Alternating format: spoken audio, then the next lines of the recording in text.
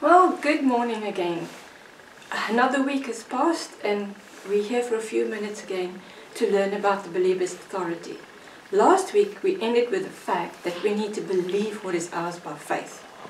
So let us get started with a portion of scripture we were to read during the week. That is Ephesians 2 verse 1 to 7. Verse 1, and you hath he quickened. Underline that you. Who is this you? You who were dead in trespasses and sins, wherein in time past you walked according to the course of this world, according to the prince of the power of the air, the spirit that now worketh in the children of disobedience, among whom we all had our conversation in times past, in the lusts of our flesh, fulfilling the desires of our flesh and of the mind, and were by nature the children of wrath, even as others. Verse 4. But God, underline that boldly, but God, who is rich in mercy, for his great love, wherewith he loved us, even when we were dead in sins, hath quickened us together with Christ. By grace are ye saved. And hath raised us up together, and made us sit together in heavenly places in Christ Jesus, that in ages to come he might show the exceeding riches of his grace in his kindness towards us through Christ Jesus. Now, the same verb that expresses the raising of Christ from the dead in Ephesians chapter 1 verse 20, is the exact same verb expressing the raising of the people here in Ephesians 2 verse 1. This means that the act of God that raised Jesus from the dead also raised his body. And the Bible says we are the body of Christ. Is that not so? So, in God's eyes, when he raised Jesus from the dead, we were raised from the dead. Wow, isn't that awesome? Now verses 5 and 6 says, even when we were dead in sins, hath he quickened us together with Christ, and hath raised us up together, and made us sit together in heavenly places in Christ Jesus. Note that the head, who is Jesus Christ, and the body, who is the church, the believers, me and you, were raised together. When the authority was given to the head, it was also given to the body. The head and the body are one. When we think of somebody, you don't just think of a head. He's a complete person, head and body. Remember that. Most churches believe that when Christ was raised, we were raised from the dead with him. But they have a problem believing that we've been seated with him. Now my question is this. If one part of the verse is true and is accepted, why do they have a problem accepting the other part? If one part is true, the other part must be true as well. Not so? When we realize that the authority that belongs to Jesus also belongs to each of us, and is available to us, our lives will be changed. It will explode. Let's look at 1 Corinthians 12, verse 12 to 14 and verse 27. For as the body is one, and hath many members, and all the members of that one body, being many, are one body, so also is Christ. For by one Spirit are we all baptized into one body, whether we be Jews or Gentiles, whether we be bond or free, and have all been made to drink into one Spirit. For the body is not one member, but many. Now, ye are the body of Christ, and members in particular. We are the body of Christ. But I just want to interject here with a warning.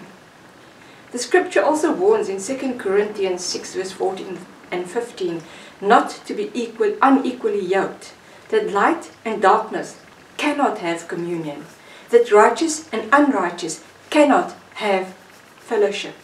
You cannot be part of the body and part of the world. Okay? Let us continue with our teaching. 1 Corinthians 6 verse 17. But he that is joined unto the Lord is one spirit, meaning we are one with Christ. We are seated at the right hand of majesty on high. So all things have been put under our feet. What I'm going to say now might shock you, but please hear me out. We have preached a cross religion instead of a throne religion. Yes, Jesus did die on the cross, and we need to come by the cross for salvation. But Jesus didn't stay on the cross. He arose. He ascended to heaven, and he is seated at the right hand of his Father, the place of authority. We need to come by the cross for salvation. But there's the ascension. There's Pentecost. And Jesus is seated at the right hand of the Father. You see, the cross is the place of defeat.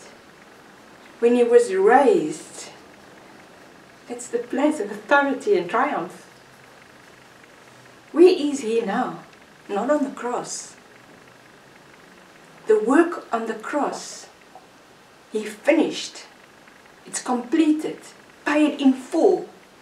He is seated at the right hand of his Father, which is our position, seated with Christ in the place of authority in heavenly places. Many Christians don't know much about the believer's authority. They don't believe that they have authority. They believe that one day in heaven we will have authority. We won't need it then. The enemy won't be there. Wow. So many believe that we are saved just to get by, just barely get by. So that we must remain humble. And we need to live in defeat because that keeps us humble. What utter nonsense. It's completely contrary to the Word of God. We need to be delivered from this bondage, this thinking, this death, and walk in the newness of life. Yes, we died with Christ. But God has raised us together with Christ. What we need to do is learn to take our place of authority. The right hand of the throne of God is the center of the power of the whole universe. Have you ever thought of that? Exercising the power of the throne was committed to our risen Lord Jesus Christ. Now, according to Hebrews 1 verse 13, we know that Jesus, with his resurrected body, is there, in full possession of his rights, awaiting the Father's time when his enemies will be made his footstool. Now, the elevation of Christ's people with him into the heavenlies points to the fact that we are to sit with him, sharing not only his throne but also his authority. That authority belongs to us. Jesus gave it to us. Now I want you to read Romans 5 verse 17. I'm reading from the Amplified this time. For if because of one man's trespass, his lapse or his offense, death reigned through that one, and we know who that one was, it was Adam, much more surely will those who receive God's overflowing grace, his unmerited favor, and the free gift of righteousness, putting them in right standing with God himself, reign as kings in life. I'm going to read that again. Reign as kings in life, through the one man, Jesus Christ, the Messiah, the Anointed One. It is clear we are to reign as kings in life through Jesus. Not in ourselves, but through him. We partake of the authority that is Christ, that his throne represents.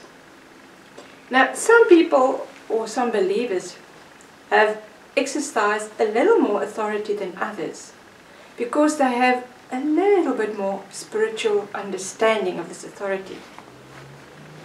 But God wants all of His people, all of His children, to have this spiritual understanding. By the Holy Spirit, Paul prayed that we might have wisdom, understanding and authority over demonic powers, and them that wreak havoc with our minds. You see, the most difficult thing for the church seems to maintain balance. You can take any subject and push it to the extreme, to the extent that it becomes harmful and ceases to bless. And I'm basically done. And I'm just going to give you one example of somebody who did this. There was this man who called himself Father Divine. He took this very teaching and he said, well, if we've been raised up with Christ, we are one with Christ, that makes Him Christ. Christ is God, so He's God. You know what he did? He started a cult and people started to worship Him. Now that's pushing it to the extreme. Totally. But then, let us just stay in the middle of the road and maintain balance.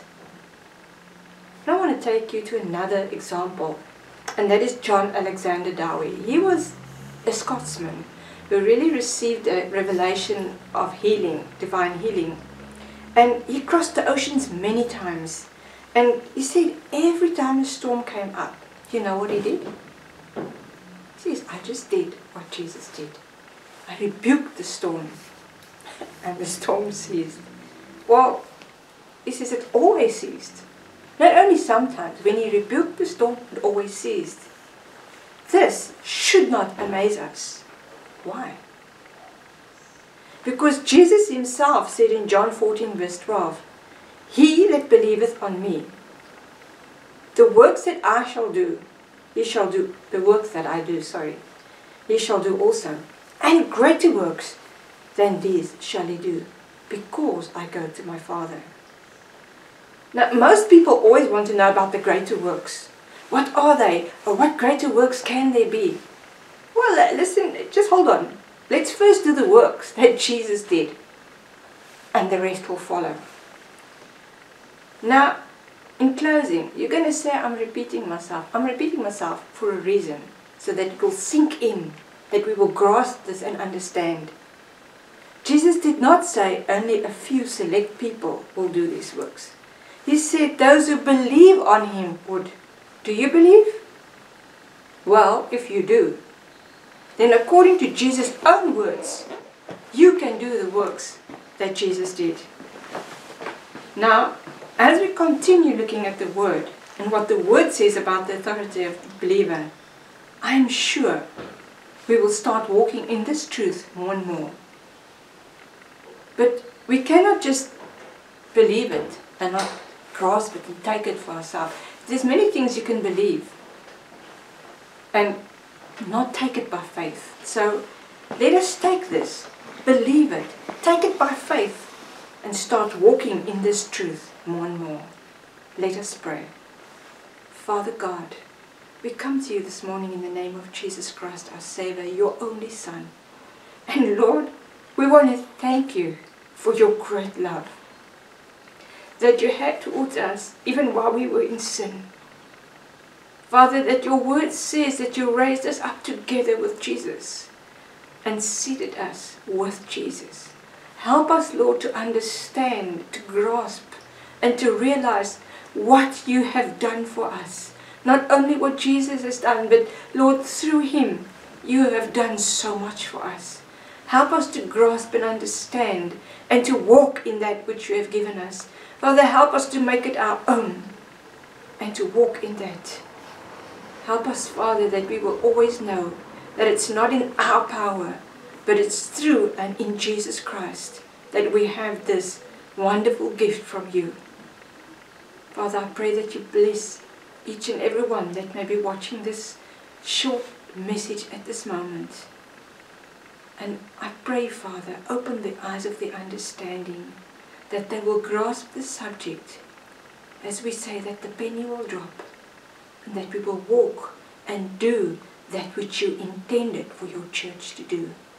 We give you honor and praise, for truly your greatness is beyond words. Be glorified, be honored, in Jesus' name. Amen. Amen. See you next time.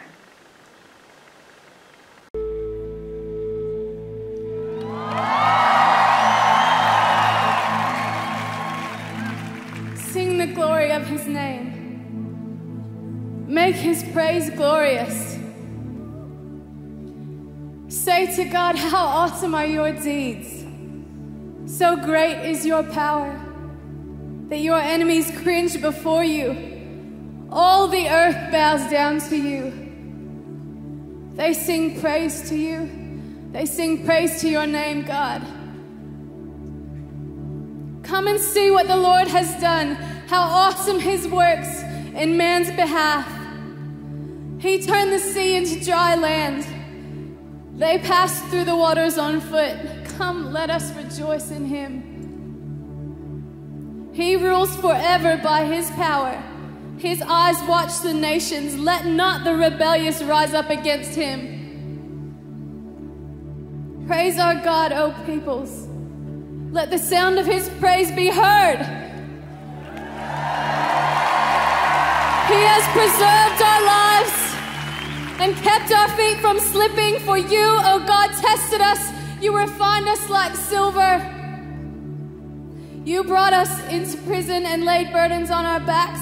You let men ride over our heads when we went through fire and water, but you brought us to a place of abundance. Come and listen, all you who fear God. Let me tell you what he has done for me. For I cried out to him with my mouth, and his praise was on my tongue. If I had cherished sin in my heart, the Lord would not have listened. But God has surely listened and heard my voice in prayer. Praise be to God, who has not rejected my prayer or withheld his love from me.